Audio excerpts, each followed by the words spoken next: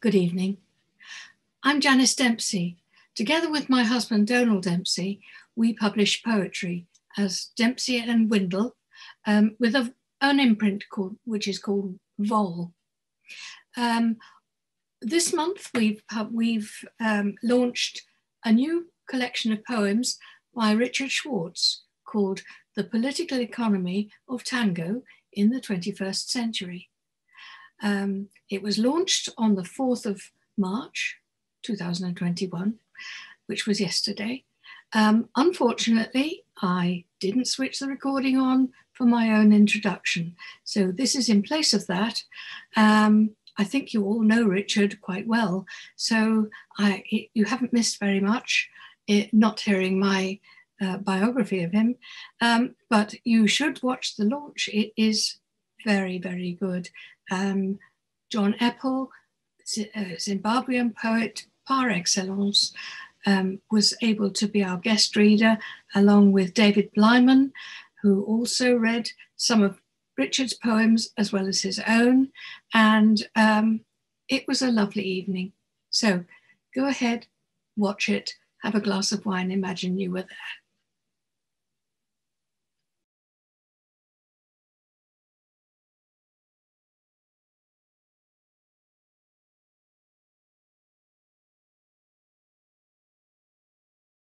I'm now going to read a couple of family-related poems.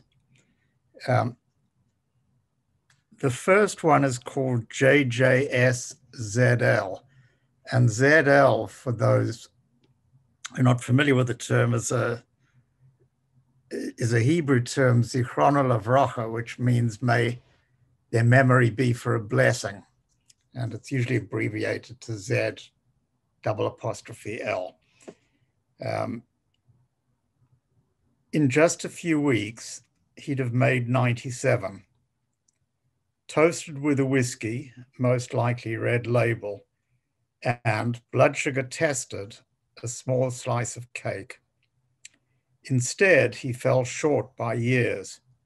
His sudden collapse at the back of the queue, head to the hard cafe floor, startled staff and patrons alike. Not really his nature to make a palaver. An ambulance arrived. Its crew revived his damaged heart. We followed them to the hospital. Summoned family watched him wind down. Driving to his sister west along the motorway, clouds edge red and orange. Look, the sky, says Ethan, 4. That's Grandpa going up to heaven. And now, this is something a lot of people experience with a little bit of distance from family bereavements.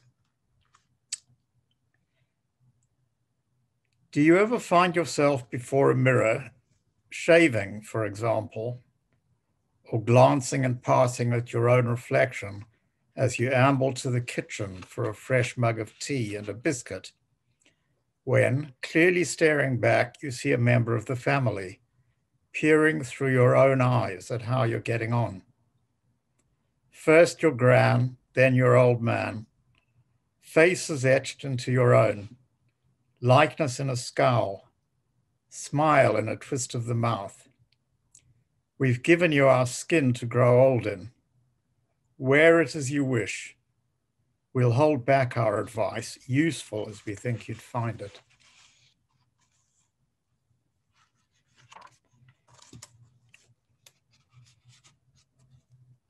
And there's you probably know a poet called Billy Collins, an American poet. He was poet laureate for a while in the States. And he once said something like, most inspirations for poems come from staring out the window.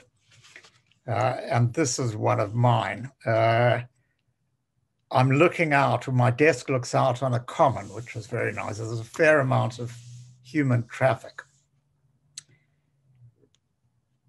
And this also has a family aspect, as you'll see. Out the window. At my desk, gazing through the window out across the common, mothers wheeling buggies stroll into frame, heading north, chatting, unperturbed by weather. Two clad cyclists pedal south to work, or maybe to the river. All seems right with their world. They'll deal as they find. Grandma used to say, we should make the most of things, that God helps those who help themselves.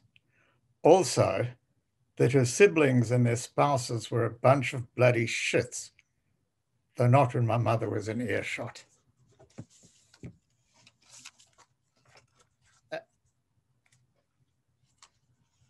And now moving from, that's not the one,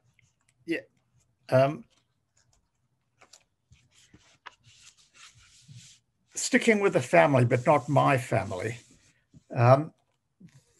There is, this is called A Father's Advice, and the inspiration is in Hamlet. Polonius gives some advice to Laertes before he goes abroad. And somehow Shakespeare, even with the characters that he belittles for most of his plays or doesn't present in a good light, he gives them a few good lines. And this was the case with Polonius and Hamlet. And that was the inspiration for this. It's called A Father's Advice. You're closer to the corner than you think. Soon choices will need to be made. Best keep your eyes peeled. Watch the road. Check for the unexpected coming up on the inside lane. Consider all your options. If less than certain what to do, to turn or not to turn, just fake it. Look determined. When others scowl or remonstrate, rise to the occasion. Make the crudest gesture you know. Curse. Greek or Afrikaans is best. This above all, to thine own self be forgiving. These few precepts be your guide.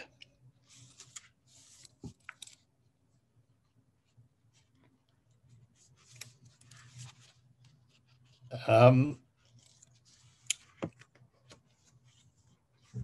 now to a poem about the personal experience of getting old, which some may relate to. It's called Surprising What We Get Used to.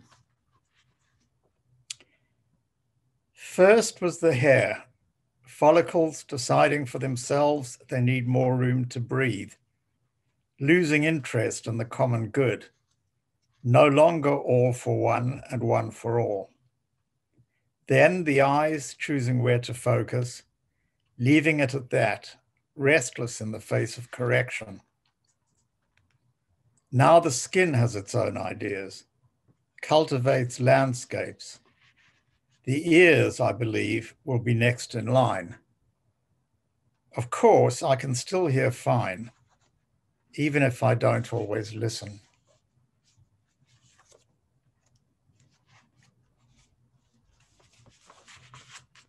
How are we doing for time, Janice?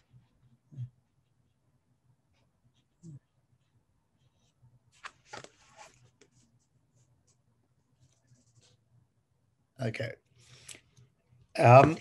You've had about 10 minutes so far. Okay. So if you want to go on for another 5, that would be good. Okay, great. So this poem is also about getting old, but it's got a slight COVID tinge to it from the context. It's called This Is What It Must Be Like. This is what it must be like to be retired, leaving the flat to take out the rubbish and recycling, assuming the bins have room. Bondi vet until the time comes to rise from the chair, reheat coffee, read the news you just heard on TV, hoping for an extra fact or two. Distracted by Scrabble, played when it must be played. Eyes on the clock in case you forget to do that thing you just forgot.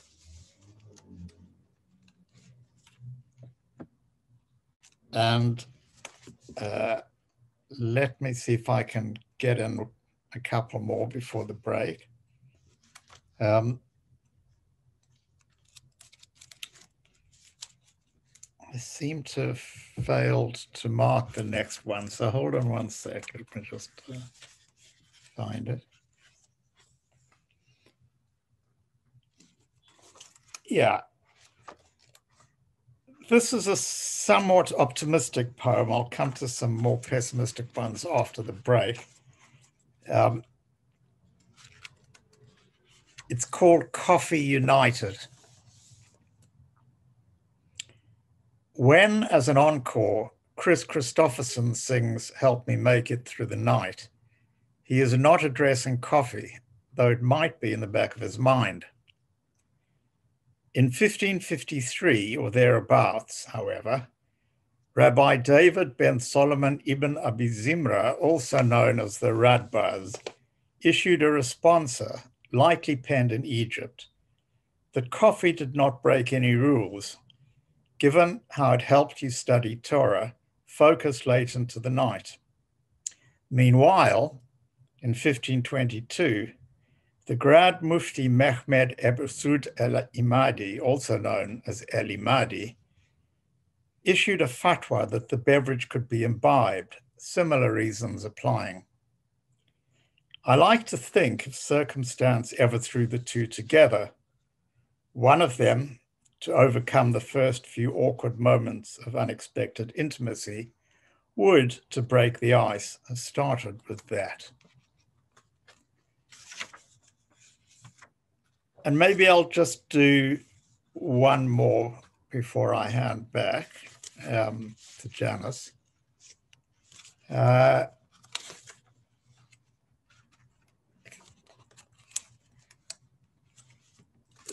Since I mentioned Hamlet earlier, this one's called Hamlet's Masterclass. I've witnessed bad decisions shaped in anger, some my own, which is okay.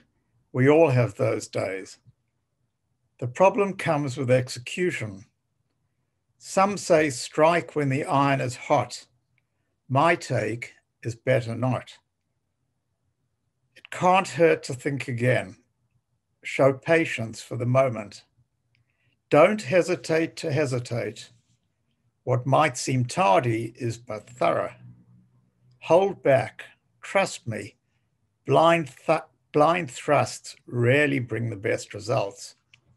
Next week, how not to overthink, or maybe something else, depending. And with that, I will hand back to Janice to introduce David. Thank you very much, Richard. It's lovely to hear poems brought to life by being read. We love this. Yes, that was a lovely reading. And I think that last one was very, very good, very accurate. One should always wait and see, I think. So I'm going to talk to you about David Bleiman now. David compares his own family to a sweep of swallows, migrating between the southern and northern hemispheres every generation. Born in Cape Town, raised in London, he has lived in Scotland since 1979. Writing across the languages, David won the Scots Language Society's Sangshaw Prize last year for The Treadler's Tale, written in a Scots Yiddish dialect, which, as it had died out by the 1950s, he largely had to imagine. Another Scots poem, Why Do You Screeve in Scots? Excuse my accent, was shortlisted. I used to have one when I was about 12, a Scottish accent. Was shortlisted for the Wigtown Prize in 2020. Also shortlisted for Wigtown was a pamphlet which, revised and extended, is to be published by Dempsey Windle on May Day, 1st of May, under the title This Kilt of Many Colours, So thank you, David. I think you're going to read one or two from Richard's book and also some of your own. Looking forward to hearing them. Thank you very much. Thank you, thank you. This might be the moment for a comfort break if anybody's urgently needing. Well, it's interesting, Richard has already referred to the concept of out the window, and we see him in his bedroom, which in my imagination had been a study, but in his bedroom, able to look out of the window at the common, the cyclists and parents pushing prams.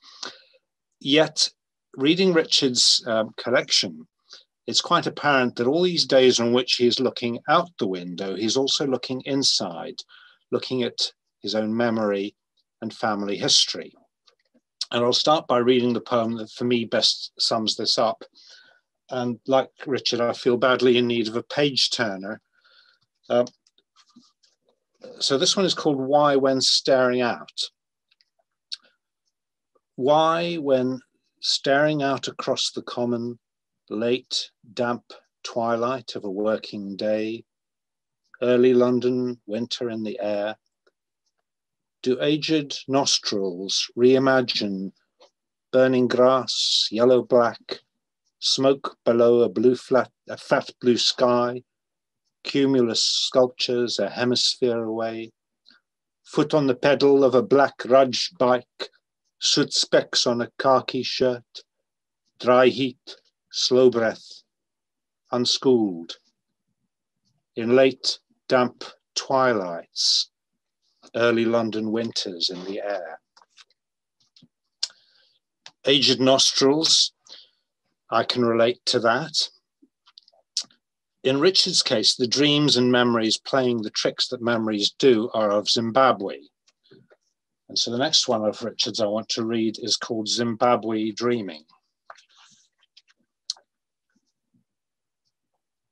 Zimbabwe Dreaming sounds like metal rain on an intercity bus. We don't know how to play it, but it knows how to play us. It's the recollection shuffle. We might even hum along, substitute our stories for what's really going on. My brief tonight was to read a couple of Richard's poems. Well, I've done that, haven't I? But as you can see, Richard has that quality which many of us lack, the craft and courage to be short and sweet. As my mum would say, don't make a matzo pudding of it. So I have plenty more of Richard's work to come. And my next one is a short reflection on the act of writing poetry. This is called Last Word. Sometimes you have to coax a poem out of the shadows with a promise of change and the patience of a saint. Other times it's ahead of you, hot to trot, waiting by the door for your final approval, just wanting to be sure its face is clean, its socks match, and it doesn't have egg on its tie. I reckon that poets like to write about writing poetry, though we all say, in the words of another of Richard's poems, as a general rule, I don't write about writing, but. So here's one from my own pamphlet, This Kilt of Many Colours, which has already been advertised by Janice, is due out with Dempsey and Windle in May. A bit of the backstory may help. I joined a poetry group in March of 2020 and found that several members of the group were so demoralized by the COVID crisis that they were forever complaining that they, quotes, had no words. So this is my sort of pep talk, but it's also inspired by a documentary on the history of writing, from which I learned that our modern alphabet goes right back to Egyptian hieroglyphics. For example, that the capital A is the upturned hieroglyph of a bull's head, the horns facing down. Divorced from its meaning for the Egyptians, the Canaanites, who I think must have been migrant workers in Egypt, used the upturned hieroglyph as a symbol for a sound. So this poem is called Alphabet. You say, I have no words. Begin with pictures on papyrus. Upend this bull's head, call it Aleph. Take this house and call it Beit. Mark this eye and sound out I. Make your words. You have learned to draw such dreams out of despair. Your phrasing of each living line gives form and force to what I feel and wish I had a way to say. So take this reed and make your mark. A paper cut stings more than a knife. I feel your pain of bloody words, your Wortschmerz spelling Weltschmerz. Your words open wounds, open worlds.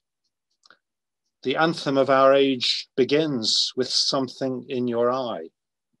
I have no words.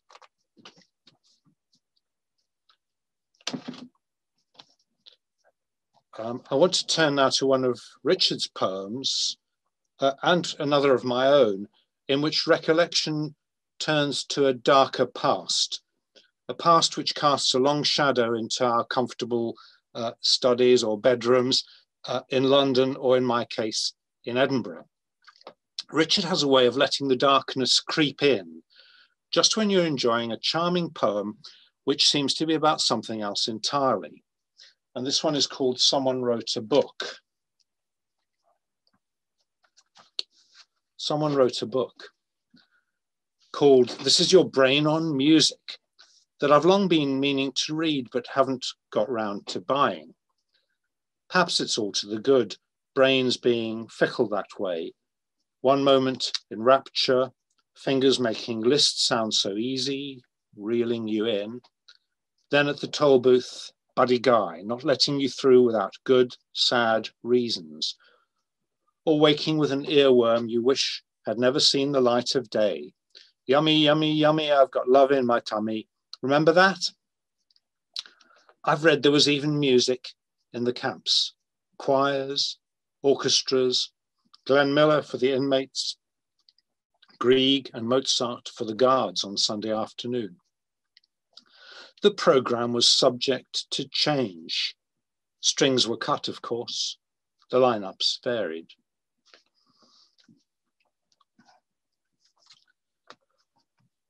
My own relationship with Germany is complicated, to say the least. My Jewish grandfather, born in the Austro-Hungarian Empire in 1896, was called Adolf. There's a poem in that. But the poem I will read is about a certain longing I feel for Germany and all things German. This poem was sparked by Brexit and the news that many Jews in Britain who had fled or whose parents had fled Nazi Germany were planning to exercise their right of return to Germany. Germany was now a place of hope and enlightenment, in comparison at least with Brexit Britain. At age 17, I spent a gap year in Berlin, and gradually the poem became less and less about Brexit and more about my own sentimental attachment, trotz alledem, in spite of all that. And so this poem is called Auf Wiedersehen. The letters from your Litvak cousins lost. Their shoebox home fades blue to dusty grey in memory. But I recall the postmarks up to 1941 and how you wouldn't buy a Volkswagen, could not forgive the folk who never knew. I know you felt a silent fury when I spent my gap year in Berlin. What was it pulled me back into the pain? Oh, I wish you were here and we'd talk it through. A pebble on your grave, rest on. Forgive me when I go. I can be German again, not from the ashes in the birchwood, not from the acrid smoke, but from the shifting shadows of the smoke and the moving pools of sunlight wet on the clearing grass. I long to be German again, like a boatman entranced on the Rhine, not by the blonde who's combing her hair, but a song I can't shift from my head. Let me call this feeling Heimweh, for something Heine said. I will be German again. Not with a veteran's iron cross, not with my Stammtisch and Stein, but alone in the past, where my records spin, rescued from rupture of crystal and blood, played out by exile and loss. And when I return to my German home, I'll wear with pride the yellow patch and gently take the needle to the dusty groove, to the Blue Angel, where the Weintraubs play, every night when Marlene sings from a disc in a darkened room.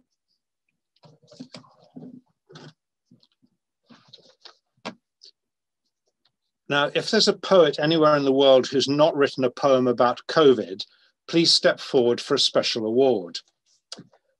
I think Janice is volunteering, fantastic. Naturally, Richard has some COVID poems in this collection, but these are something out of the ordinary, poems of wit and wordplay, which take the piss out of the authorities' handling of the COVID crisis. And I want to read what, for me, is the loveliest and most succinct of these. This one's called Nearer. Life is nearer to the surface these days. Skins have thinned, as well to be indoors. Words stripped back, shock and awe greet spring in mid-stride. Blossoms now browning give way. We thank them all for their hard work. And I'm going to finish with what I think is the most relaxed poem in the book, and which for me perfectly captures the mixture of emotions and feelings on a lazy Sunday, at least in Richard Schwartz's Meshuggah Cop. And this one's called Lazy. Towards the end of a lazy day, the weekend wind suddenly rose as if disturbed mid-sleep from a deep and strange dream, not bad, but far from sweet. Scenes vying for attention, none with any merit. Weekend wind taking time to shake them off. Settle back down, alert at last to this ragged Sunday's final few possibilities. Thank you very much. Please, everybody, unmute and give Richard and David a clap. Yeah. Thank you very much. Hello. Oh. Now suddenly I see people. Lovely to see everybody. Okay, we'll have 5 minutes break if everybody's all right with that. Yes? And you can unmute and you can unmute and just say hello to each other.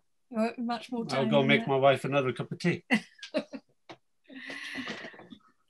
Yes. Hello, Richard. Hey, Rich. Hey, Rich. Hey, Richard. Hi, Richard. Long time. He's trying to unmute himself. I was worried it would get a bit cacophonous because everyone's going to want to say hello to everyone else. I see Viola. Richard, I sat in an office. Yeah. I sat in a small office with you for many years. You never, ever read to me. Somebody is their lovely place. Richard, somebody? Richard Rhodes? Richard Ruder, you're in a beautiful place with the sun out by the look of it. Yeah, we're in San Diego. Oh, yeah. Wow. It's not as warm as it looks at the moment. It's quite cold. Yeah. We'll be waiting for ours to warm up. No sympathy from Wisconsin, Richard. Sorry. It's all relative, right? All these suntans and everything. Oh, I love it. Please bring on the summer. Yes, we've got very cold, rather wet weather today. Very dull today. Grumpy weather, says Donal. Yeah. Hello from Australia, from warm Hey, Sydney. Shelley. Hello. Hello. What's the time there? It's What's the about time? 6:40 in the morning. I wouldn't miss it for 8 quids. o'clock. I'm corrected. It's 7 o'clock. Oh, is it 7 o'clock? Yeah, what doesn't matter. It's the 1979. morning. Well, you're from all over the world, so you've got to look to your own clocks. Yes, exactly. Yeah, But it's it's lovely. 8 o'clock in the UK. Shelley, you look very well on it, and thank you for writing your endorsement on the back of the book. Oh, it's a pleasure, and it was a very hard thing to do because I just wanted to sort of show all of them. I wanted to actually just record every single beautiful word. Yes. So I loved them. I really loved them. Yes, writing I think we asked for 70 words. Writing 70 words can be harder, actually, than writing a full review. Oh, absolutely. There's the Irish poem. I would have written a shorter letter, but I didn't have enough time. Oh, no, it was lovely. Yeah. It was fantastic. Thank you. Thank you. Oh, from Zimbabwe. Oh. Am I? Yes. Sorry? Sorry, I thought someone said Anne, and it popped up, but not me. Shelley, how do you know Richard? Oh, from Zimbabwe. Yeah. Yes, from Habonim, from the Jewish youth movement. Ah. But he was always a Salisbury boy. Ah. They were different, you know. Big city boy. Yeah. I think Bulawayo is quite well represented here tonight. Though. I can see, yes, there's Kretz. I saw Kretz. Hi, Kretz. Yeah. Hi, Gail and Dave. Hi, Shell. Hi, Rich. Hi, everybody. Hi. Hi. Yeah. John Eppel, of course, is dialing in from Zimbabwe, from Bulawayo. And John is here. Wow. John is here. I've just checked out. Hello, John Eppel. You are here, aren't you? Despite the big time difference. Yes, I am. I'm right here. So good of you to come. I passed my bedtime. I think we'll start up again, actually, because we don't want to make it too late or too early for everybody. So I'm going to talk about John Eppel now. And John was born in South Africa in 1947. That makes you 2 years younger than me, John. John was raised in Zimbabwe, where he still lives. His first novel, D.G. Berry's The Great North Road, won the Mnet Prize and was listed in the Weekly Mail and Guardian as one of the best 20 South African books in English, published between 1948 and 1994. His second novel, Hatchings, was shortlisted for the Mnet Prize and was chosen for the series in the Times Literary Supplement of the most significant books to have come out of Africa. His other novels are The Giraffe Man, The Curse of the Ripe Tomato, The Holy Innocents, Absent, The English Teacher, Traffickings, and The Boy Who Loved Camping.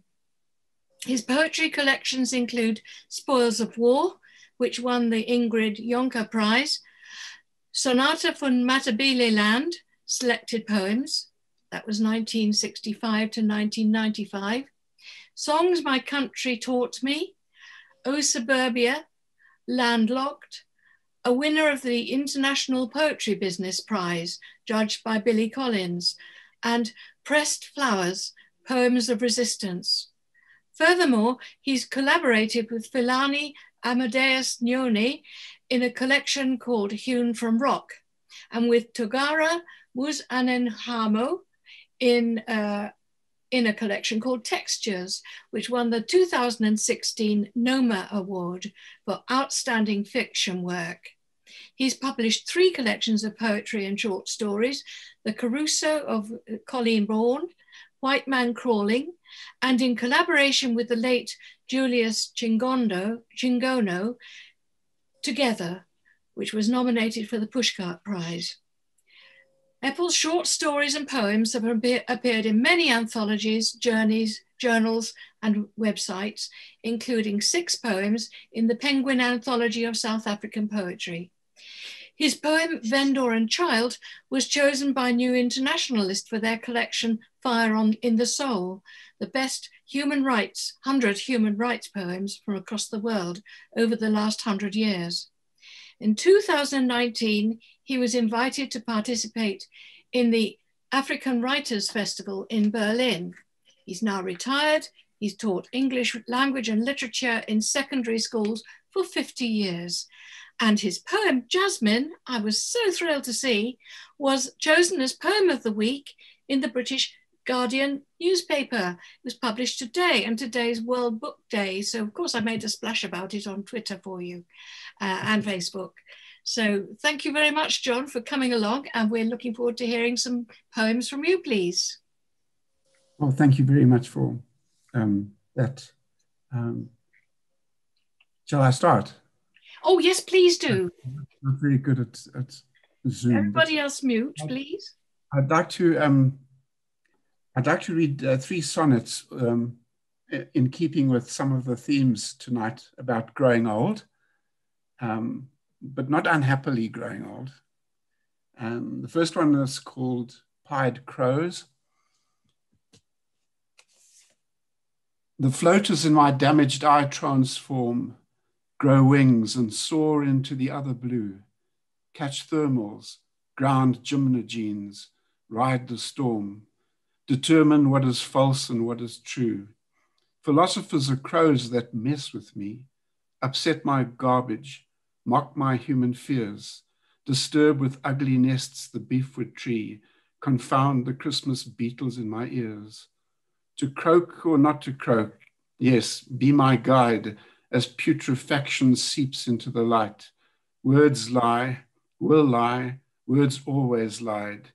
But you have substance, fragments of the night. Now fold your wings, evacuate the sky, transform to floaters in my damaged eye. And the next one's called Drifting, another sonnet. A raven's bill cracks the shell of his sleep, picks away at the hubcap of his dreams, while water babies in the briny deep disperse like stars, like unoffending memes, fumbling for the tap in a box of wine, for the valve in a pair of bedtime shorts, lost babies floating on the serpentine, pied crows pecking at recollection's warts, the rook that fell into the fireplace, the cradle rocking that came tumbling down, all covered in soot, the dear little face, and the naughty boy Jack who broke his crown. At last the wine, the leak, dust motes sifting, cold water of darkness, drifting, drifting. And then the third sonnet, also on the theme of growing old. Yeah, it's also associated with COVID. I haven't got the title. Oh, it's called An Old Man's Lockdown Fantasy. He rang the devil's doorbell loud and long. Red polish on the doorstep lipped his shoes. The insects in his ears revived a song, a tintinnabulation of the blues. The bats above, the worms below, the germ inside the socks, inside the shoes, inside the lungs, 10 toes too short to strum, to squirm, but fiddle, diddle, flexing, slip and slide, inactivate the percolating fleece. 10 fingers tapping out a rhapsody, a variation of old Nick's caprice. 10 knuckles knocking out a do-re-mi. He rings the devil's doorbell long and loud. The hinges creak. Out wafts a twerking shroud. And then to end, I'd like to read a poem that I've written in the ballad form. I'm kind of old-fashioned with sticking to conventions.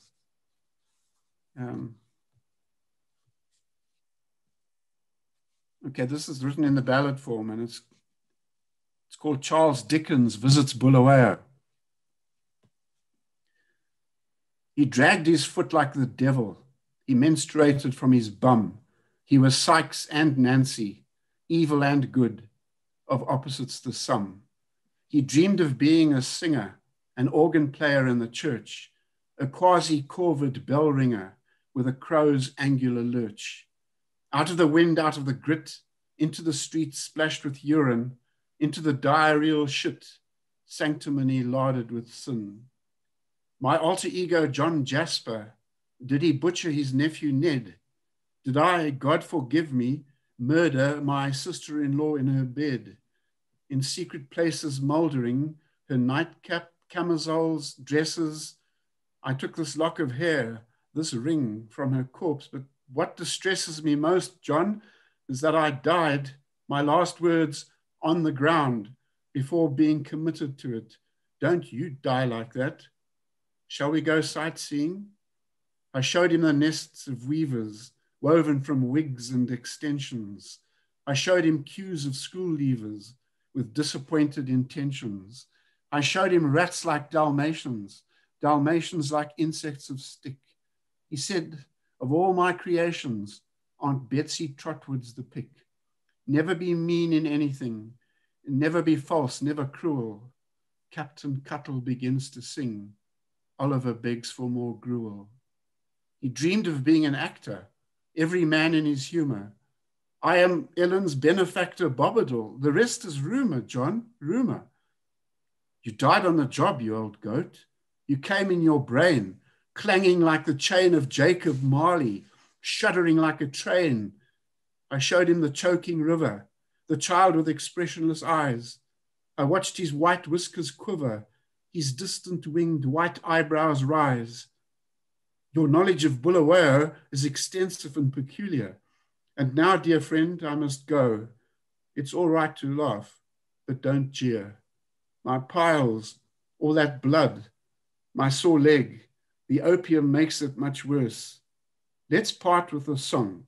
Lovely Peg, stand by for the opening verse. There you are. Great. Do you have another one? You're very welcome to read more if you want. If you have another one to hand. I'll read one more. Please Okay. do. Please do.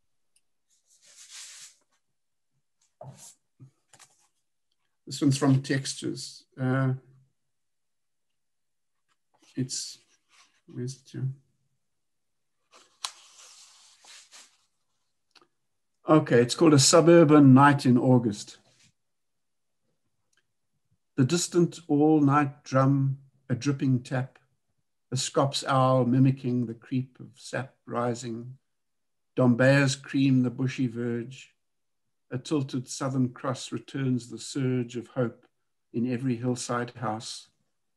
The world is waiting, trembling like a mouse, as you, unconscious of the cricket's rasp, in warm socks and striped pajamas, unclasp your hair, give it a tousle, set it free, smiling at him the way you smiled at me.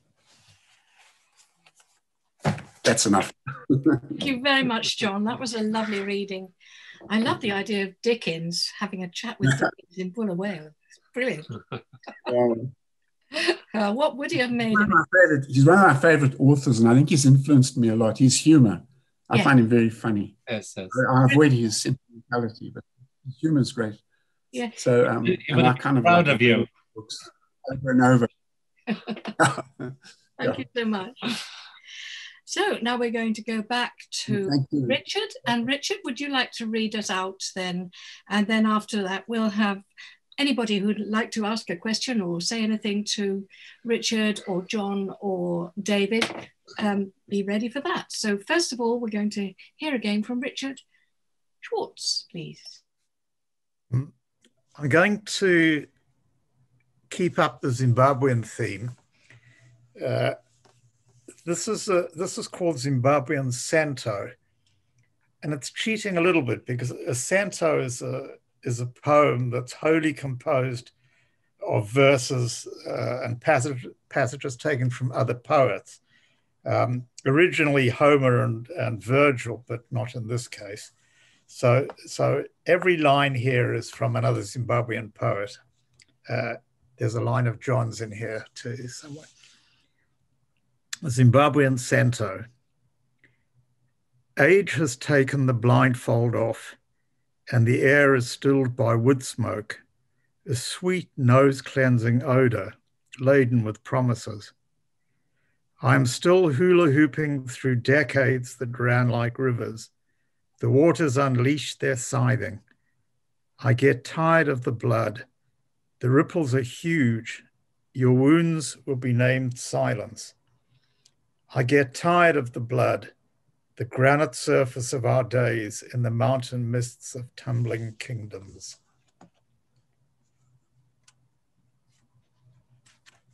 And while we're perhaps a little bit downbeat, I'm going to read a couple of poems that we might, in the 70s, we'd have said they were heavy. So no humor here. This first one was written after watching a documentary made by Michael Kretzmer, who's on the, who's in the call, about the town of Birj or Birže in Lithuania. Highly recommend it if you haven't seen it. And this is called We Have No Names. Broken days with care can often be repaired. Years are tough and decades tougher. Now we have no names. Names lost for mingled bones and forest graves, not far outside the village. For stones or walls, we have no names.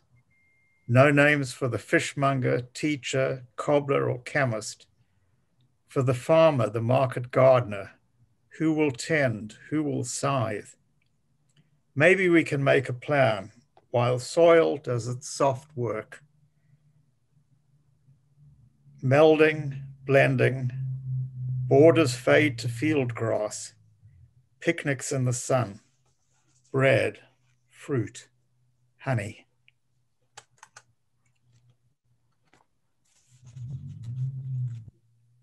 And the next one is called Uncompleted Kaddish. For those who don't know, Kaddish is a Jewish memorial prayer that doesn't mention death.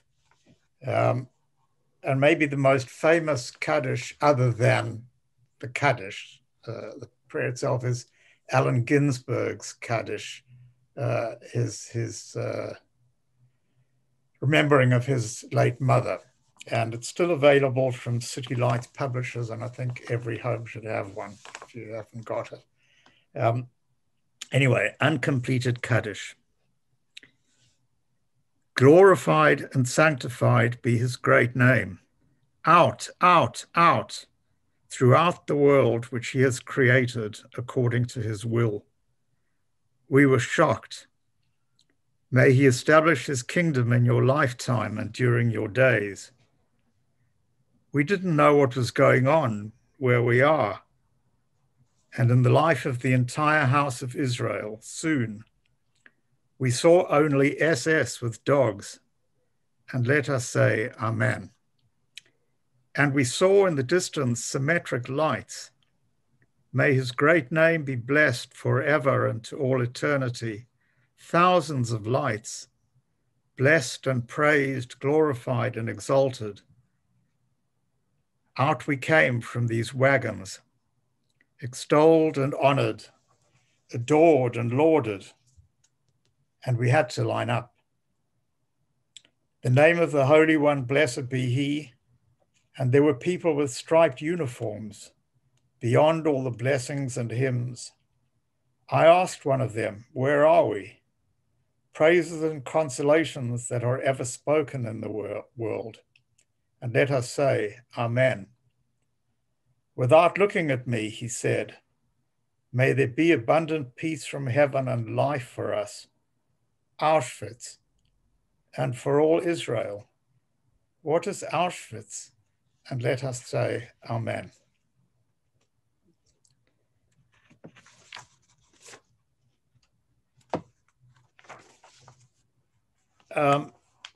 I'm going to slowly try and take the mood a bit more upbeat now.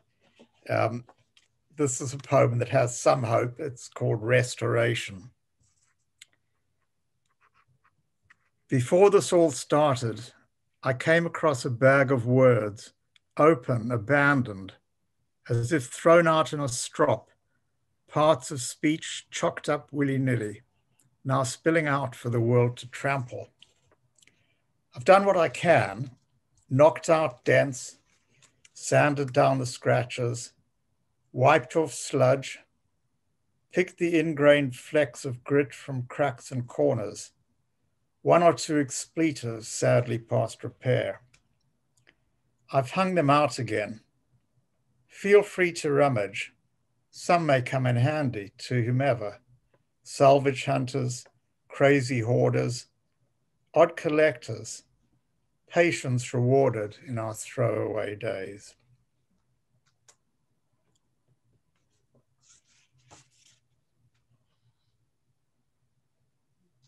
And this one celebrates the small things, and it's called Glory Be.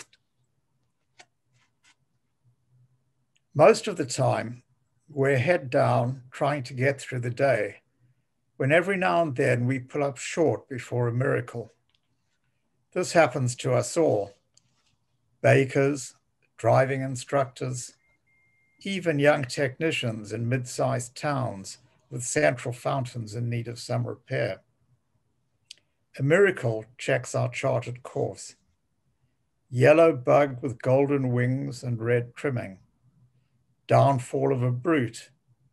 Cheese, most types and flavors. A certain single malt. Vase of flowers, buds just opened. The first waft of morning coffee for two. We give thanks to all these miracles in our own way. Some smile, some pray. Give thanks to each of these for suddenly existing, for drawing the sting from the next moment.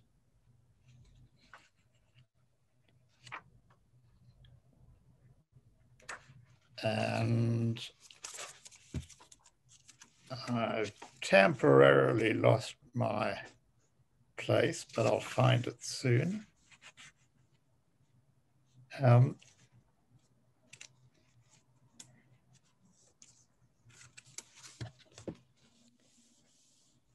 This is called The Music of Trees. Not composed for human ears, diminuendo of mild winter, tone poem and dawn wind, crescendos avoided where possible, written, rewritten, performed at random, rarely repeated as well we know. Dogs can hear it though. They show appreciation, moving tree to tree in their own time-honored way.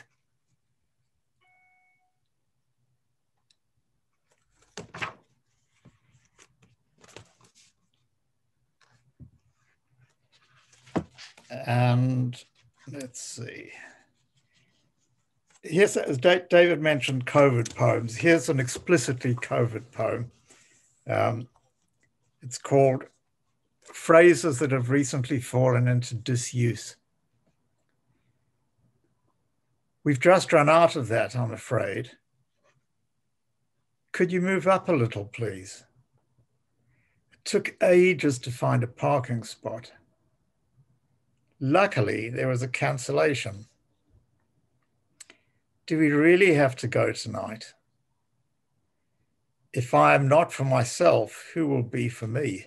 And if I am only for myself, what am I? Try a sip of mine. And if not now, when? Great to see you, come in.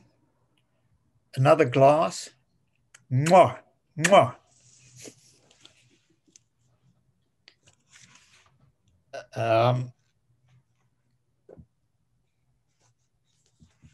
Now we're getting towards the end, I think. I've got a couple more.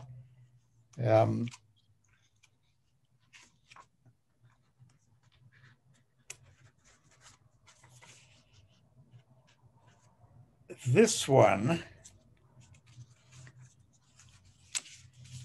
is called The Political Economy of Tango in the 21st Century. So I thought I should read that one. Percussionists thrive on patience. Back of the orchestra, waiting for a moment. Passion for punctuation, tingling in the bones. Not welcome in a Gardel tango, disrupting the flow with mallets and hi-hats, when all you want to know is how it played out. The ankles flick, cold smolder, everything that happened in the world today, the price of it all, the lasting effects to be determined, not yet important, well beyond the reach of melody. And to finish, I'm going to read two poems. One is a new poem, or relatively recent, since the book was published. And one is from my previous collection. This is the new poem, and it's called Credits. First of all, I owe a huge thank you to my vast volunteer army of synapses, neurons, cortices, and other support workers, too many to name, who made this journey possible for me with many thoughtful touches. It's been a thrill to stroll old streets, popping into haunts I'd once frequented, all familiar to a T. Ouzo in Athens, couscous in Marrakesh, September wines on Stanton Street, down from Russ and Daughters, whose bagels and fish spreads are frankly to die for. They've even found old drive-ins with crappy speakers, soggy chips and Fanta, record shops, racks of vinyl inviting discovery, gum trees for shade, balancing rocks. I'm in awe of their efforts. Last but not least, a shout out to the old brain for taking charge, keeping the show on the road and managing the whole shebang. Once or twice, I've doubted your advice, but I've got to admit, you do know what I like.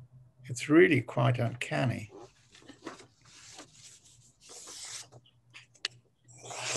And now, to finish, this is a poem from my previous collection. A very difficult poem to submit to competitions because usually in poetry competitions, you can't put your name on the poem. You can't be identified. So I had to publish it to get it out there. And it's called Not That Richard Schwartz. And it's also probably the longest poem I've ever written. I'm not the IT consultant in Nashua, New Hampshire, who has his own blog. I'm not the maths professor at University of Maryland. I'm not the one who wrote Judaism and Vegetarianism. I'm not the fire and explosion investigator in Davie, Florida. I'm not the NASA scientist who specializes in imaging spectroscopy. I'm not the promising Californian quarterback. I'm not the New York Daily News columnist who thinks subway and city bus riders get a raw deal. I know nothing about the regulation of pro-inflammatory cytokines, though one of us does. I never ran the Palmer House Hotel in Sauk Center, Minnesota. My knowledge of finite element analysis as it pertains to mirrors is laughably inadequate. I was never invited to testify before the Committee on Education and the Workforce on behalf of the American Iron and Steel Institute, which is just as well, really. I'm not the president, CEO, and founder of Solo Mio in Austin, Texas. Was never in charge of New York State's part in the Microsoft antitrust action. I'm not the cantor at Congregation Tiferet Yaakov, Manhattan Beach, California. I'm not the one with a neurosurgery practice in Salt Lake City. If you were attracted by the religious appreciation night at Rex's Innkeeper in Warnocky, with a menu of chicken, pork, mashed potatoes, gravy, dressing, 2 salads, rolls, coffee, milk, and dessert for $16 a head. I was not the one to call. I'm not the former mayor of Hannibal, Missouri. I'm not the assistant pastor of Grace Presbyterian Church of Peoria, Illinois. I'm not the Australian fan of Spellbinder. I'm not the accountant in Pennsylvania specializing in partnership taxation. I'm not the one who wrote the Mazda car repair manual. I'm the other one.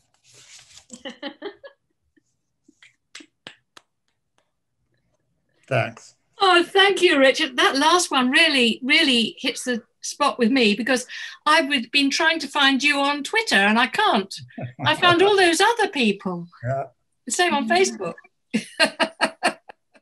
There's only one Richard Schwartz. Well, oh yes. Well, that was great. Thank you very much. 60,000 Richard Schwartz fans can't be wrong. That was good. We certainly went from a very sad beginning to a very funny end. From the sublime to the sublime. Yes, and yes, I nearly ridiculous said to the ridiculous. from the sublime to the ridiculous, but it wasn't like that, was it? Brilliant, anyway. There used to be a, Very I don't know if it still exists, but there used to be I don't know if it was an app, it was before the days of apps, but a site called Googlism. You could put in your name and it would automatically search all the other people with your name and give you the first line of what it said about them. And a surprisingly large number of Richard Schwartzes. You would have had to cheat to put it into a competition, call yourself something else, wouldn't you? Anyway, that was brilliant. We ought to give you a clap, and Richard as well. Yes. John Eppel as well. Thank you. Let's have Thank you so much. Now, would anybody like to ask anybody questions? If not, don't worry about it. We can. We've got time though. If you would like to, if anyone would like to ask anything or say anything. Can I ask the question? Yes, indeed. Richard, I've always been intrigued by the form of your poetry. You want to talk about that? Yeah, thanks. Good. Nice question, Dave, because you can't actually see the form. I'm not, what's the word I'm looking for? I don't feel confined to existing poetic form. And I know there's a strong argument for using form as a discipline for what you want to say. And John is very, very good at that. But I'm more attracted to the shape of poems. So when I'm writing, I want them to look visually interesting. Not necessarily, sometimes they reflect what I'm saying and sometimes not. It's not concrete poetry in the sense of being, poems that are designed to fit a particular shape. But shape is an important motivator for me. So sometimes if I'm writing, if a line's too long, I'll find a synonym to make the line shorter. So I do kind of play with shape as part of the exercise. It looks like the poems in here look like a collection of Greek urns, actually. There are a lot of pot shapes. It's quite possible that I was inspired by Greek urns during my time in Greece. And I think it was John Eppel that wrote these mostly dove-shaped poems, which I thought was lovely, a lovely line. Dove-shaped, they are very, well, none of them is dove-shaped actually, but they're very peaceful. You can't see them, can you? Yes, you can. Yeah, I can. Yes. So you'll have to buy the book, everybody. The book is available now it's available from us, but it's also available from Richard's new website. So you can very easily buy it from Richard wherever you are in the world. we're not selling internationally. We've got it on our website as well, dempseyandwindle.com. But anyway, anybody else like to ask anything or say anything? The thing about getting it from the author is that you can get an autographed copy, of course. Oh yes, if you send. We can't do that. We can forge his signature, but that's not the same. It's not quite the same. I think that's not the Richard Schwartz. That's just forgery. Yes, if you order it from Richard, you will of course, if you want it, you'll get a signature inside, which makes it worth twice as much at least. So I think at least one person who's here tonight did say he wanted a signed copy, so I'm sure he'll be in touch. Richard, would you like to write your, there's a chat thing at the bottom. Okay. If you like to write your website address in that, sure. And anyone who's interested can get in touch. I've just noticed a question in the chat, actually. Oh, right. Yes, so I see it now. Hi, Richard. Our MacBook mic is shoddy, but a question from Josie. So I've noticed the popularity and spotlighting of Zimbabwean diaspora fiction recently. House of Stone and Titi Dambarengwa's trilogy, etc. Has there been a parallel uptake of Zimbabwean poetry? I think that's a question I'd have to direct to John.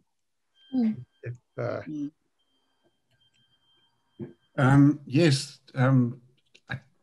this country is suffering in so many ways. There's more than 90% unemployment. We're in a bad way, but somehow it's had this ironical injection of creativity. Maybe it's not ironical. Maybe that's when you do get creativity, when there's How are you coping, John? I'm very lucky because I have children who look after me. I have a son in London who sends me money. And that's good. Although I'm retired, I've got a part-time teaching job at Girls College, and I get a bit of, that pays my bills. So I'm very comfortable. And my daughter's here, and she. Oh, that's good. Since we've been in lockdown. Because you went to school with my husband. You went to Guinea Fowl with Peter Martindale. And I went to Milton. Oh, did you go to Milton? Oh, Meg, that's where Pete. Because he says he met you through rugby or something. Yeah, I might have played rugby against him. It was pretty tough playing rugby in Guinea Fowl. Yeah. It might have been on the rugby field. Yes, and the amazing thing is that you mentioned Novoya Rosa Chuma and Tsitsi Dangaremga, but at Girls College here in Bulawayo, recently there are 4 ex-Girls College girls who are internationally known writers now, and it's wonderful. When I went to Berlin last year, three of them were there. There's one called Sunyati, and Spiwe and Lovu, and Bryony Ream. Bryony Ream is a bit older. And they all come from that same school in Bulawayo, all 4 novelists.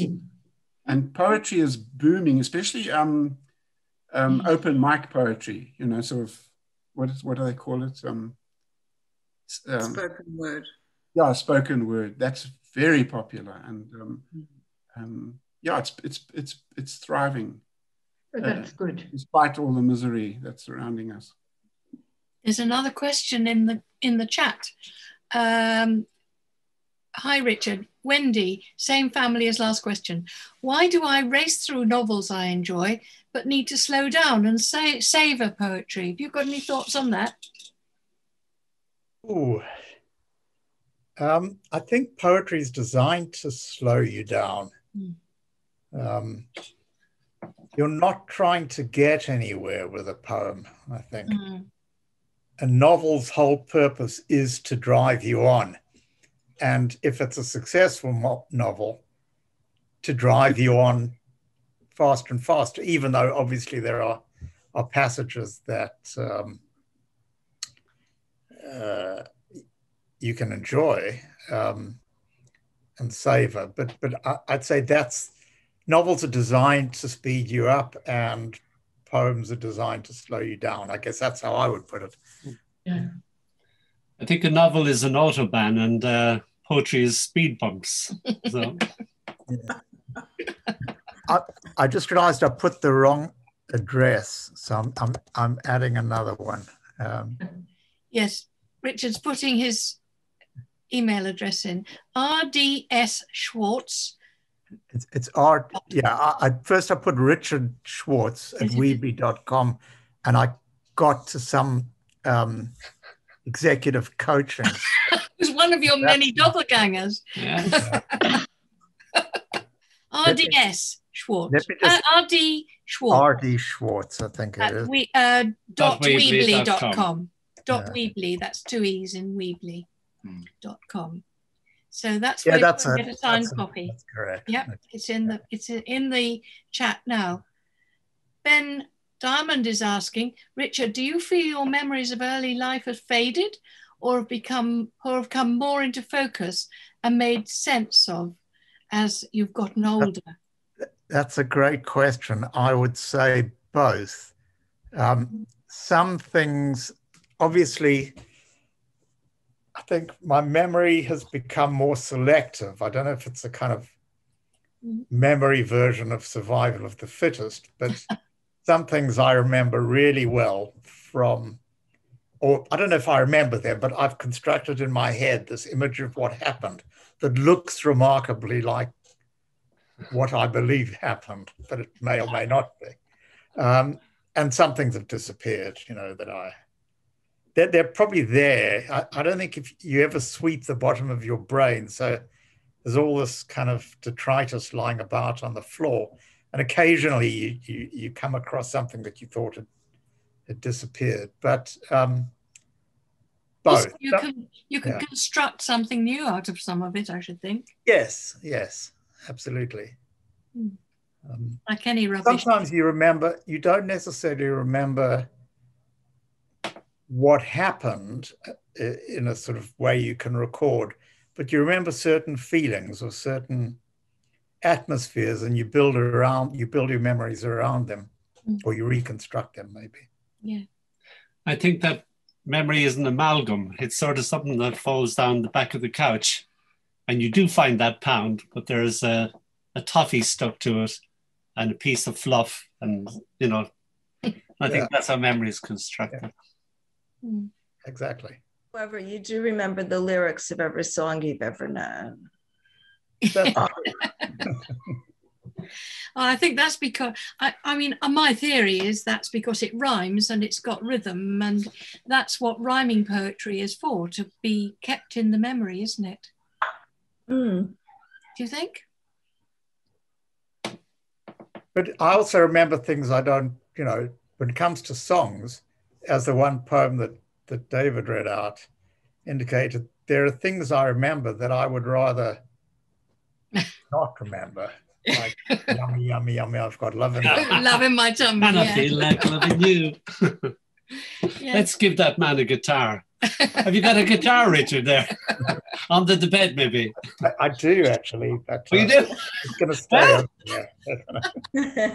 Quite a few. Guitar, banjo, mandolin. So, there's another question, Richard. Yeah. From Erwin. Can you talk about your taste in music? I was going to ask us. That's also got a lot to do with memory. So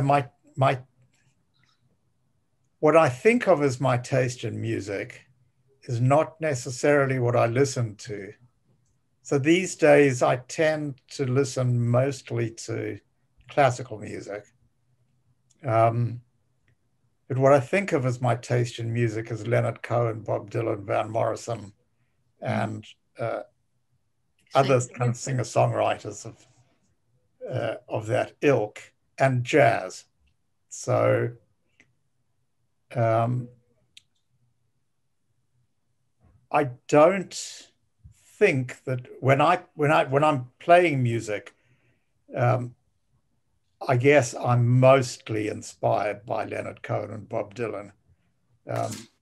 But I don't think it has an impact on it doesn't inspire my poetry so much. I think it's a very difficult question to answer, because as soon as I start talking about my taste in music, I think of other things that I think, oh, I really like that. And I don't mention it, and that could go on and on with that. So I'll leave it at that, I think. Can I just say, Richard, that I am so touched and privileged actually to have been invited to this reading. It's just been really a wonderful experience. I mean, I could have written that in the chat, but I kind of wanted to say it to your face. Thanks, Tamara. Thank you. It's nice. It's nice to see you. I say something. Is that good? Yeah. I've got an observation, which I don't know if I can express it very clearly. That, you know, as I've got older, I find that I'm becoming more and more selective about the novels I'll read, the poetry I'll read, the music I'll listen to, because I've become very sensitive to too dark sort of subjects. And I'm always amazed by your poetry, that your gentle personality sort of is your introduction. And then somewhere like I slip down sort of, you know, this little hole together with you. And I just wonder if that is something that it just happens while you're writing and it's part of your style without being aware of it. Because like every time I think to myself, oh shit, he's taken me there again, sort of thing.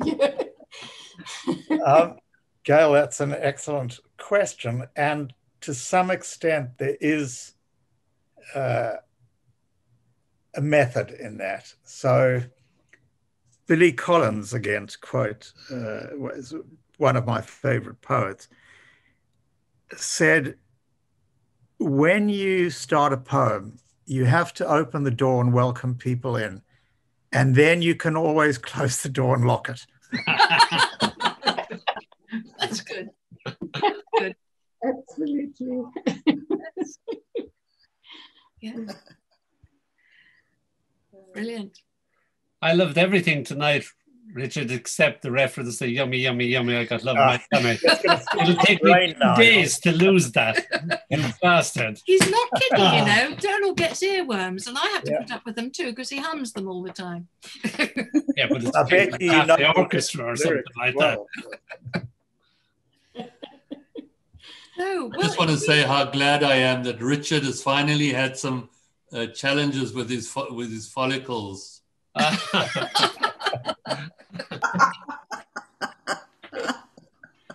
Oh.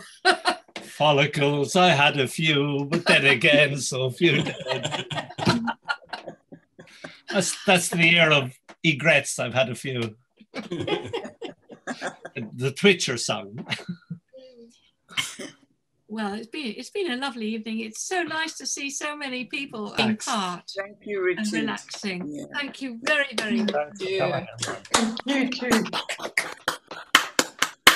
And particularly to Richard and David and John Eppel. Wonderful poetry. Thank you very much. Yes. And John, you're able to get a bit of sleep now if you... Yes.